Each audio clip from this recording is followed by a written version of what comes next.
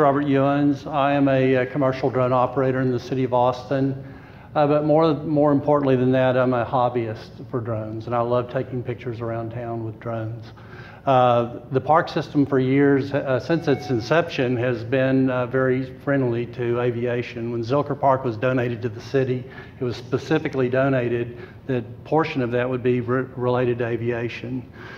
Because of model airplanes being fast and they have to have a long landing strip, the park system designated two flying areas, the Austin Hill Country Aero Modelers and the Austin Remote Control Association. So they moved it out of Zilker into the parks for safety reasons. And that was a good move. Now drones or UAS come into the picture. And the city of Austin has updated city ordinance to reflect that. We just haven't gotten that to the parks yet. So currently, you'll see C19 here. This was taken right out of the parks rules.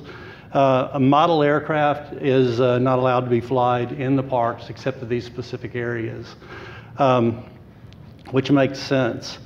You can operate a model car or a truck in areas of the parks, just so long as you don't disrupt people and they're operating in an open area.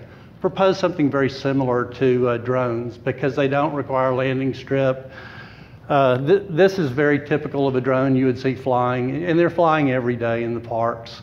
And they take off vertically and they land vertically. They're pretty quiet, a whole lot quieter than like a weed eater or something.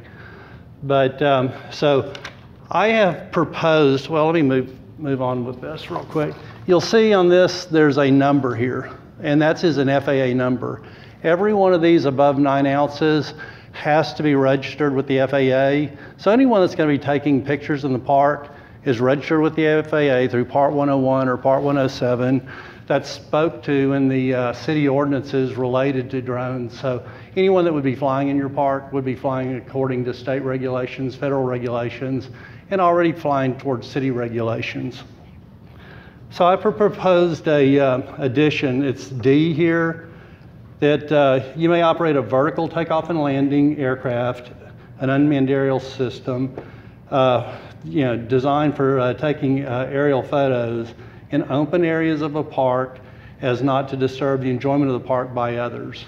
So if they were, APD would be called in and there would be an enforcement code for safe and unsafe or reckless use of the drone. So there is a city code to support it, but right now I can fly in a park despite the rules. And if a park official calls a APD officer there, what the APD officer will do is he'll see if I am acting recklessly, and if I'm not, he'll leave. So it's just the idea is to get the parks rules in line with the City of Austin rules. Thank you so much for your time.